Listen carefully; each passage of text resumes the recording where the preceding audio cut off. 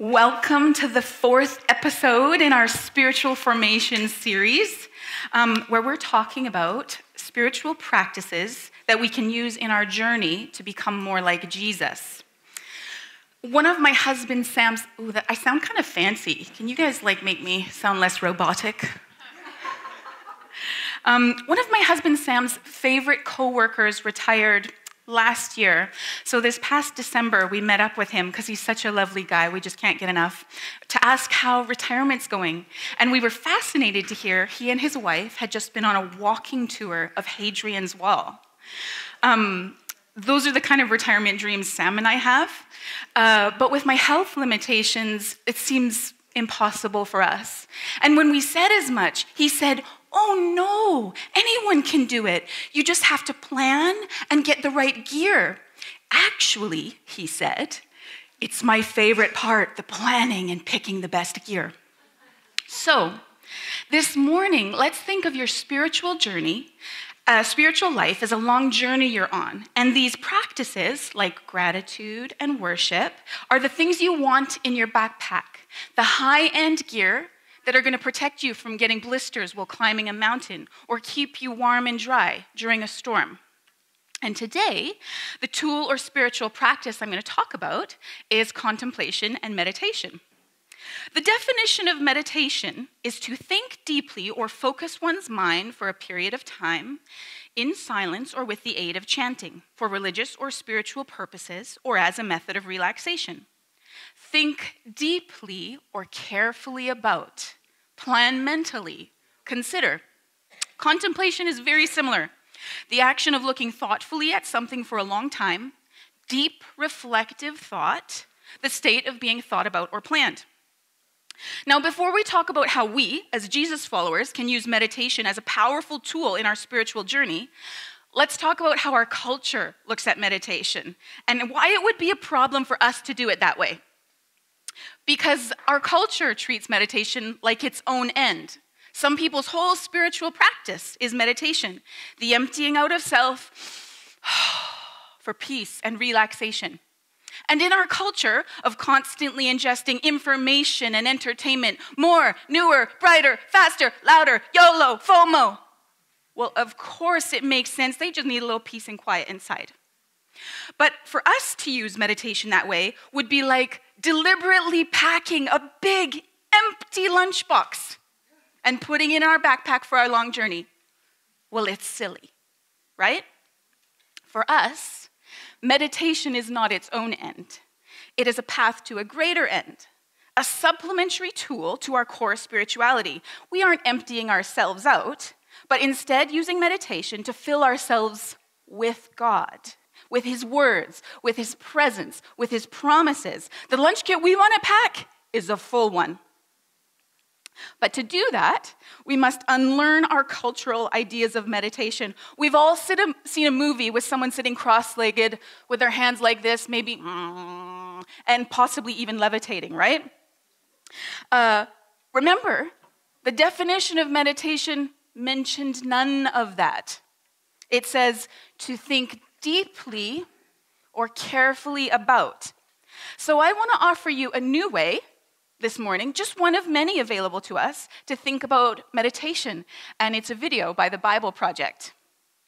You can. So the Bible is a collection of books written in different literary styles like narrative, poetry, and prose. And most of us are familiar with these kinds of literature. Yeah, we all know a narrative when we see one, like The Hunger Games or The Great Gatsby. And most people can recognize poetry, whether it's Walt Whitman or the songs of Bob Dylan. And every day we're surrounded by prose and news articles or essays. Now all of these examples are modern American literature in that they came from this time period and this region of the world. But there's also medieval English literature from another place in time, or ancient Greek writings from this place in time. So each time period and culture produces its own unique kind of literature. And in order to read the Bible well, we need to keep in mind that it comes from this part of the world and was produced in this basic period of time. So what's unique about ancient Jewish literature? Well, a key feature is that it lacks a lot of the details that modern readers have come to expect in stories and poems. And this makes it seem really simple. But actually, it's very sophisticated literature. Every detail that is given matters.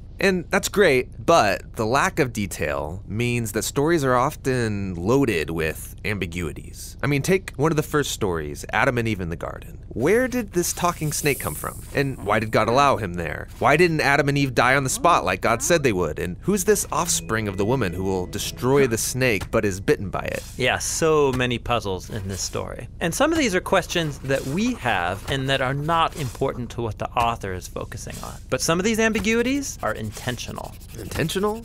Won't that lead to bad interpretations, people filling in the gaps with their own answers? Well, that's a risk the biblical authors took in writing this way. We all tend to impose our own cultural assumptions onto the Bible, but they apparently thought the risk was worth it. These oddities are really invitations into an adventure of reading and discovery. What do you mean? Well, for example, the strange promise about the offspring of the woman crushing and being bitten by the snake. That word offspring is a clue to pay attention to genealogies, which, lo and behold, run all through the biblical narrative. They trace the lineage from Eve all the way to King David and his offspring. And in the New Testament, Jesus is connected to the offspring of this royal line. Now, when you read the prophets, Isaiah connected this king to the suffering servant who would die on behalf of his people. And then, in the book of Revelation, there's this symbolic vision. And can you guess? It's about a woman and her offspring. It's Jesus and his followers who conquer the dragon by giving up their lives.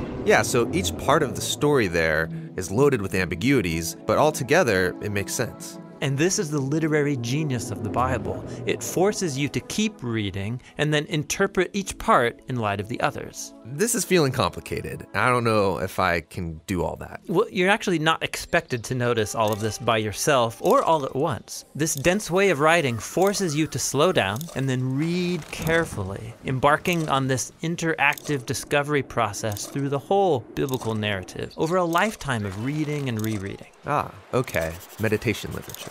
Yeah, in Psalm 1, we read about the ideal Bible reader. It's someone who meditates on the scriptures day and night. In Hebrew, the word meditate means literally to mutter or speak quietly. The idea is that every day for the rest of your life, you slowly, quietly read the Bible out loud to yourself, and then go talk about it with your friends, pondering the puzzles, making connections, and discovering what it all means. And as you let the Bible interpret itself, something remarkable happens. The Bible starts to read you. Starts to read you. The thought struck me as I watched that video, not the first time, but maybe like the third time, that when he's mumbling, murmuring the scriptures, it looks like he's chewing, which is actually my core idea today, because it is the perfect metaphor for meditation. Taking something God has given you and chewing on it, swallowing it down until it actually becomes part of you, just like eating and digesting a meal.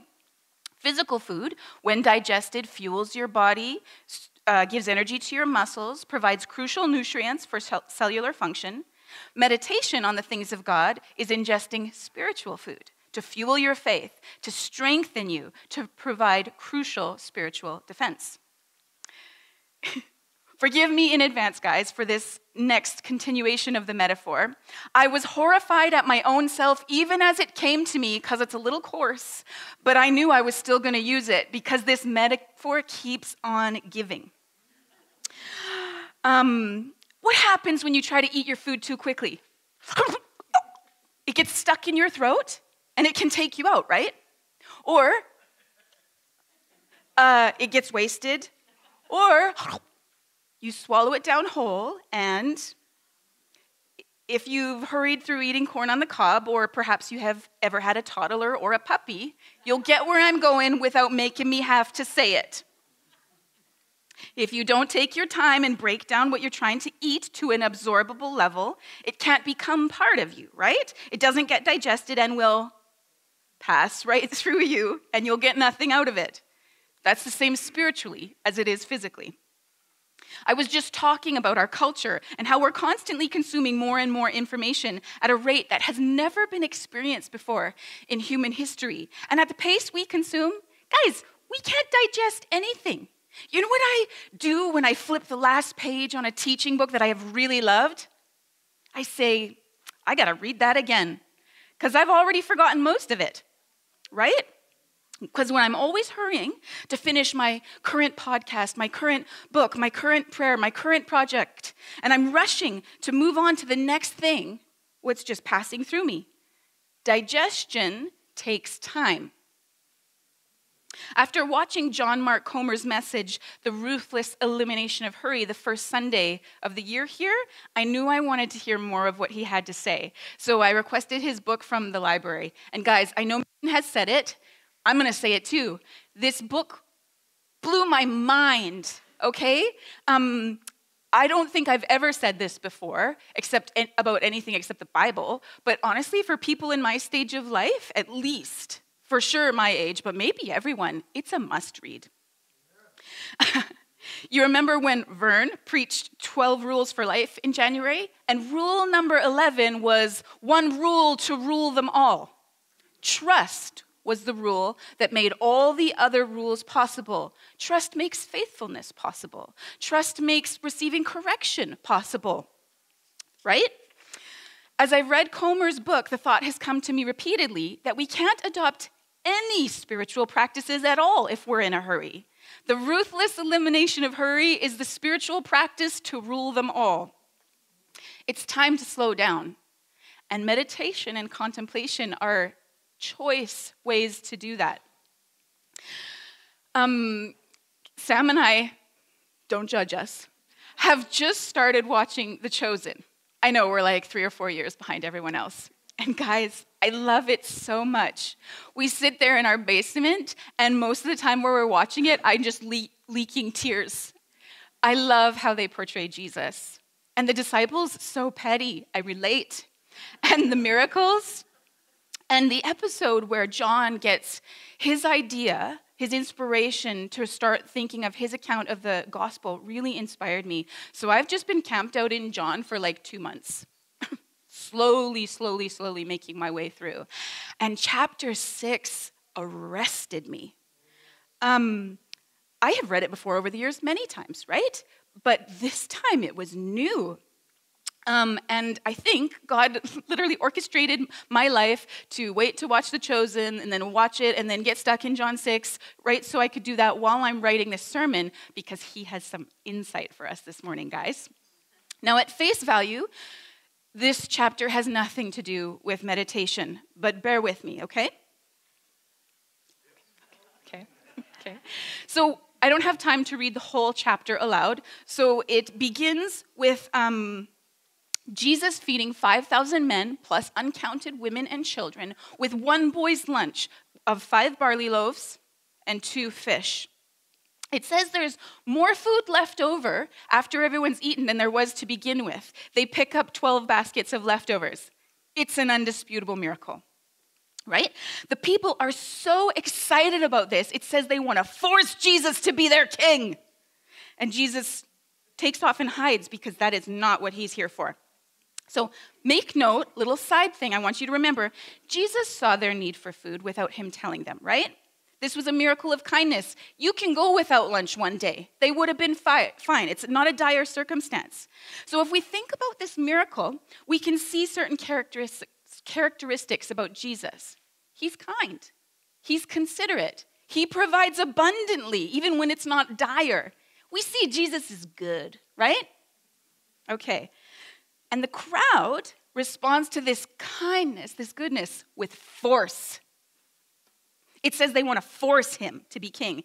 So if you read between the lines, it's like they see what God does and they say, this is who you're going to be for me, God. You're going to do what I want you to do, God. I'm the one in control here. And this is a little foreshadowing of what happens in the rest of the chapter. So back to the story. The disciples get tired of waiting for Jesus to come back, so they take some boats across, or they take a boat across the lake, and then Jesus comes back and finds them gone, so he walks across the lake. Pretty cool. And the next morning, the crowd is looking for Jesus, and they know the disciples left without him, but they can't find him, so they get on some boats, and they cross the lake, and then when they find Jesus across the lake, they say, when did you get here? They know something's happened. But Jesus, who walked, it says 3 or 4 miles on water, Like, so cool. He says nothing. He's already wary of their motives. He doesn't tell them what's happened. He sidesteps it. And then they have this really interesting and illuminating conversation. Let's pick through it, and I'm going to kind of flesh out some possible motives for the crowd while we're at it. I hope you won't think it's adding to Scripture. I think when we try to figure out what people are saying, we understand it better. Deal? Don't judge me? Okay. All right. So starting... Okay. We're going to read so much Scripture this morning. John 6:25 to 58 and 66 to 69, but we're going to go through it slowly. Okay. Verse 25. They, the crowd of 5,000, found him on the other side of the lake and asked, "Rabbi, when did you get here?" Jesus replied, "I tell you the truth. You want to be with me because I fed you, not because you understood the miraculous signs." Okay, so this is true. Jesus isn't just saying that. He's God. He can see inside them. He sees the motives of their heart. That's true. They literally saw a miraculous miracle of provision, and all they got out of it was lunch. Okay? If they had understood the miracle, if they look up beyond their immediate concerns, they'd see his kindness, his provision, his deity. But no, lunch. Let's call this phenomenon of completely missing the point of what God's doing, going 5,000, okay? We don't want to go 5,000, but if we're honest, we do often. Okay, Jesus carries on in verse 27.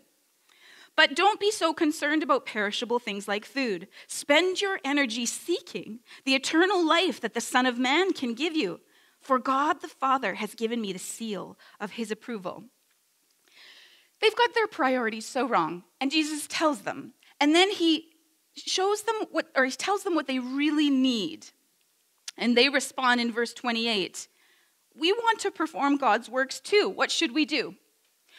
Well, I guess they didn't like Jesus' little correction because they ignore it. And then they ask what works they can do. Does that sound familiar at all? I want your power, God. If you won't do what I want, just give me your power and I'll do it. I don't like that just believe stuff. Verse 29, Jesus told them, "This is the only work God wants from you. Believe in the one he has sent." I don't want your wrongly motivated works, guys, and my power is not going to satisfy you. Believe in me. They answered, "Show us a miraculous sign if you want us to believe in you. What can you do?" He's already done 2 pretty fancy miracles, right? Show us your miracles again? What's their motivation here? To me, it sounds like, entertain me. I'm here for the show. Gimme. That didn't fill me. I want more. They continue in verse 31. "After all, our ancestors ate manna while they journeyed through the wilderness. The scriptures say Moses gave them bread from heaven to eat." Manna and Moses. Do what you did in the past, God. Give me something easy to eat. Give me something easy to digest, and then I'll believe. Maybe.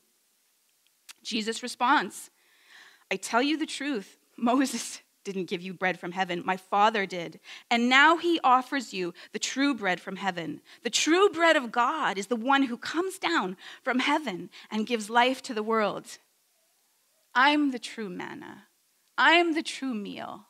Believe I'm what you really need." Are they going to get it this time, guys? "Sir," they said, "give us that bread every day." Give me a guarantee, God. I'd like certainty. Verse 35 to 40.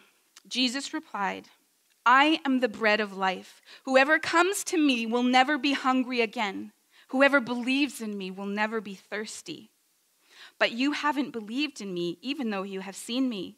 However, those the Father has given me will come to me, and I will never reject them. For I have come down from heaven to do the will of God who sent me, not to do my own will. And this is the will of God, that I should not lose even one of all those he has given me, but that I should raise them up at the last day. For it is my Father's will that all who see his Son and believe in him should have eternal life. I will raise them up at the last day. He says, you don't need a guarantee if you believe, but you guys don't believe. I'm going to give you a better guarantee. He's never going to reject them. He'll be true to God's will, not his own. He promises them resurrection and eternal life. Sounds good, right? Verse 41. Then the people began to murmur in disagreement because he had said, I am the bread that came down from heaven. They said, isn't this Jesus, the son of Joseph?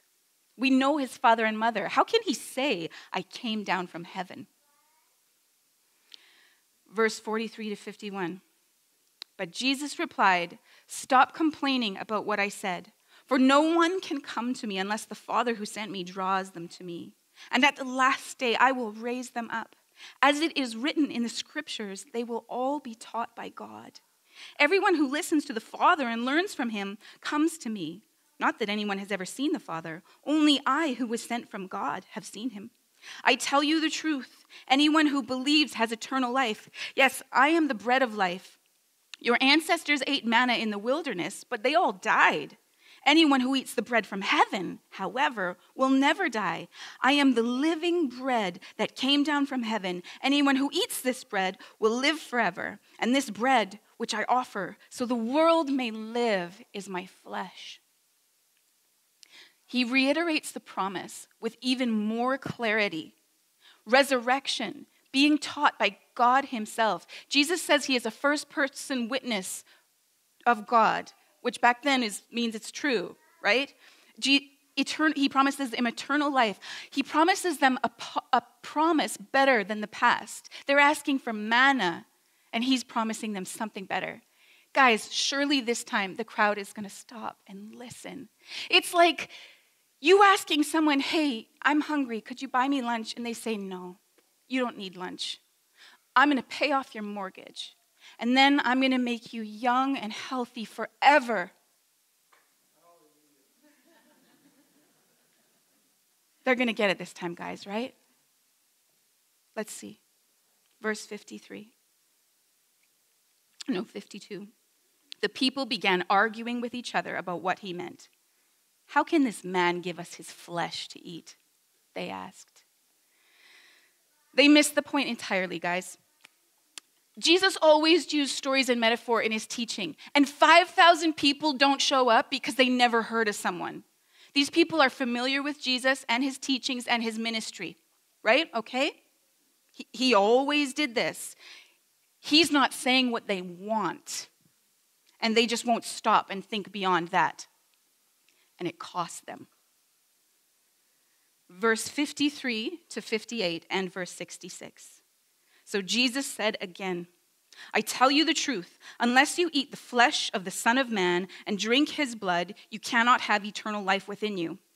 But anyone who eats my flesh and drinks my blood has eternal life, and I will raise that person at the last day. For my flesh is true food, and my blood is true drink. Anyone who eats my flesh and drinks my blood remains in me, and I in him. I live because of the living Father who sent me. In the same way, anyone who feeds on me will live because of me. I am the true bread that came down from heaven. Anyone who eats this bread will not die, as your ancestors did, even though they ate manna, but will live forever. At this point, many of his disciples turned away and deserted him.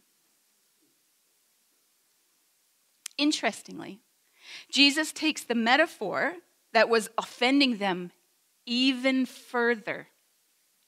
And this pushy, pig-headed, stubborn crowd takes off.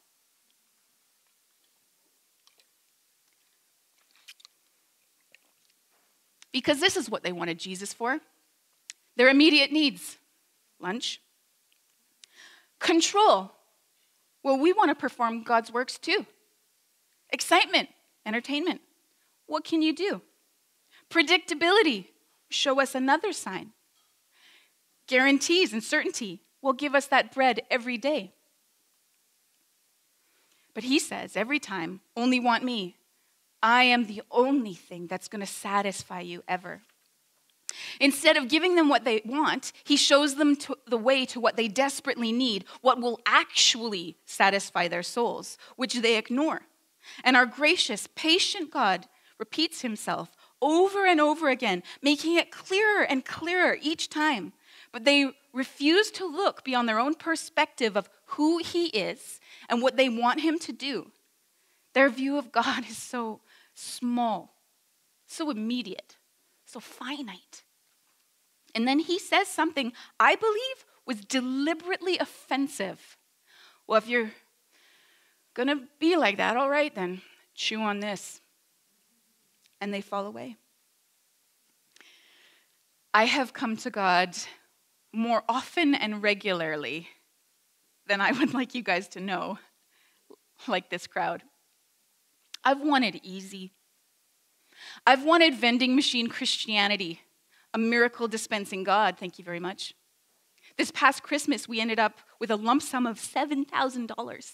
Sam got a raise that they back paid 18 months, and I qualified for a government benefit because of my health. And so as soon as we found out we were going to get $7,000, I was like, oh, okay, we need to fix the car, and then we need this thing for the house. Okay, this is so great. And then that same week, when we got the money, we found out Arya needed braces, and they cost, you guessed it. And was I grateful? No.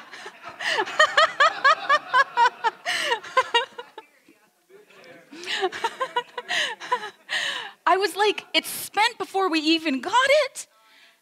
Well, thanks for lunch, God. What about lunch tomorrow? What about lunch next week? I've wanted a controllable God. I've wanted certainty.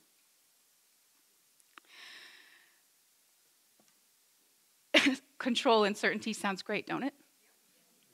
Yeah.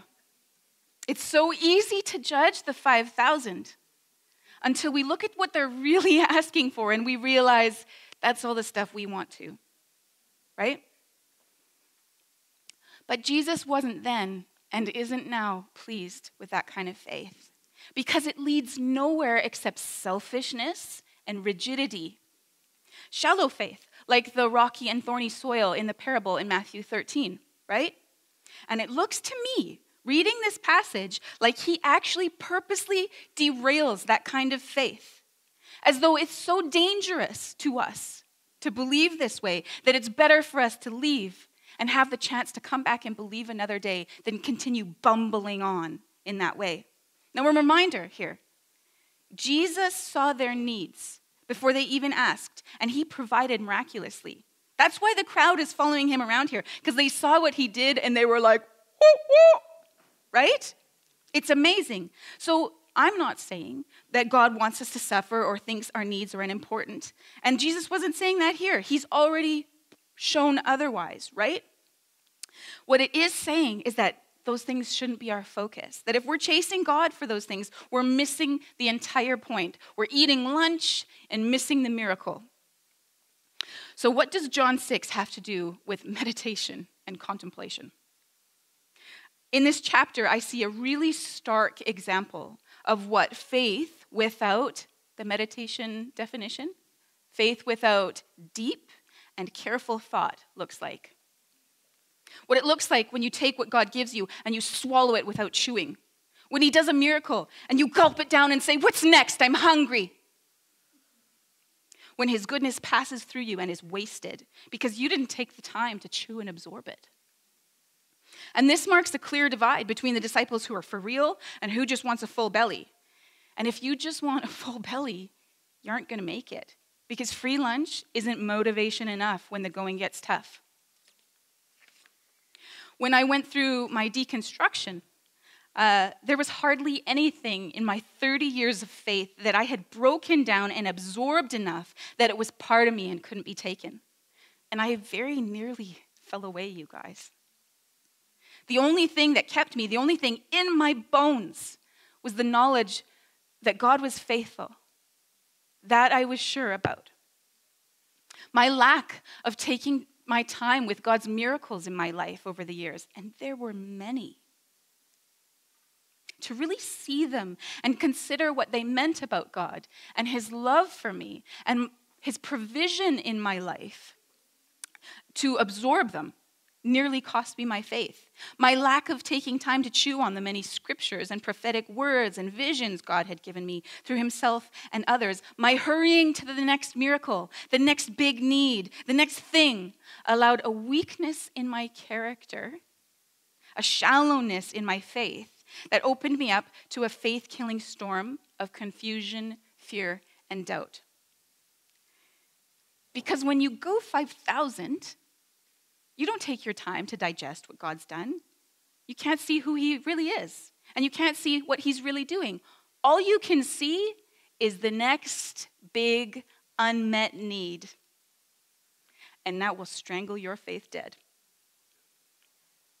Meditation and contemplation are powerful tools in our spiritual backpacks that mature us, refine our faith, and strengthen us so we don't have shallow roots by making sure we absorb and understand what God is saying and doing and who he is.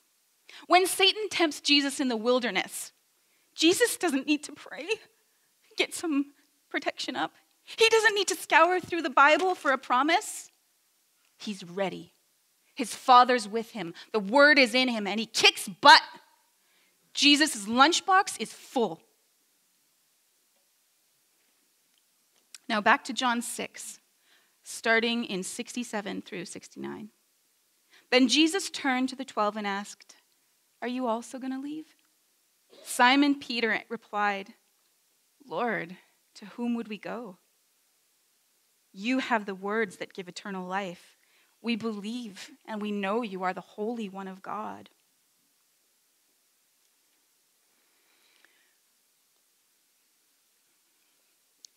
They're saying exactly what he was telling the crowd over and over again. We believe you're the only one who satisfies. Where else would we go? This is the faith that God wants. So in the face of Jesus making a very confusing and offensive claim, cannibalism, metaphor or no, many fall away, but 12 stay. Why? We need to know. What makes the 12 greater than the 5,000? We need to know because hard times will come. There are going to be days when you're so confused by what God has allowed or has not done in your life, when your very faith is heavy, when God does something and you're going to choke on it, it's going to be tempting to fall away just like the 5,000 because they didn't understand, right? The 12, those who stayed, were those who had lived with Jesus. They had talked with Jesus. They'd seen Jesus interact when he had low blood sugar and was operating on 4 hours of sleep. They had traveled with him. They had seen him deal with conflict. They had been with him for months and years, interacted with him daily. These are the people who stay.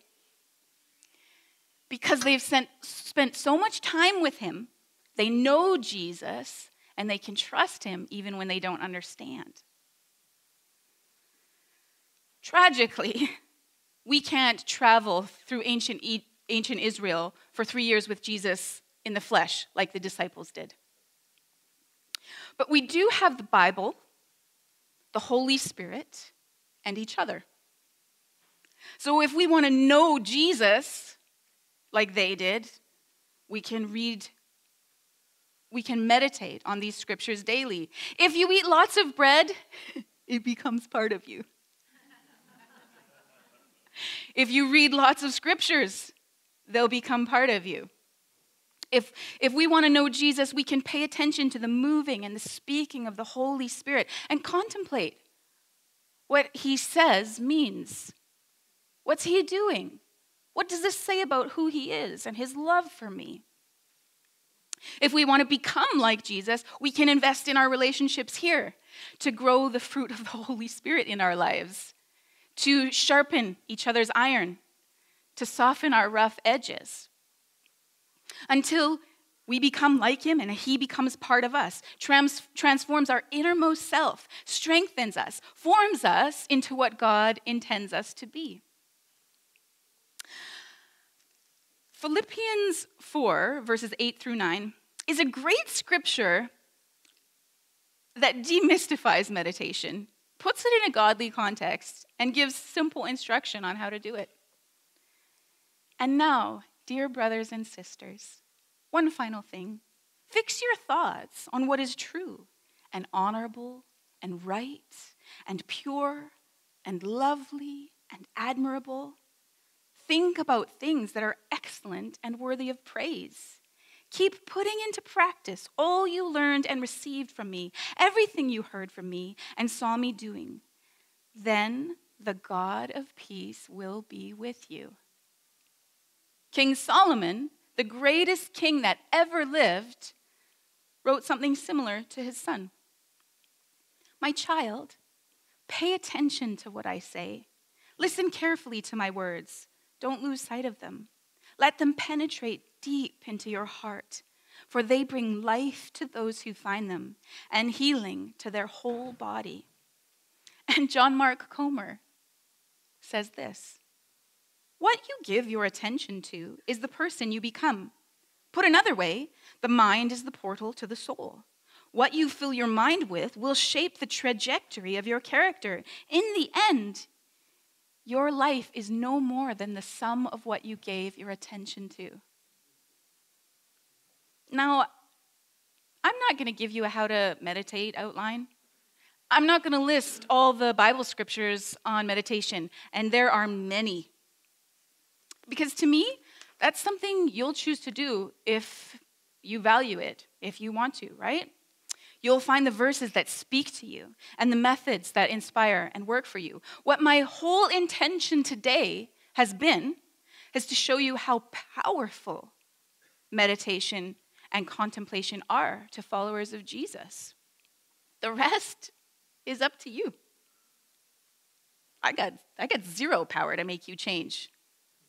That's between you and Jesus.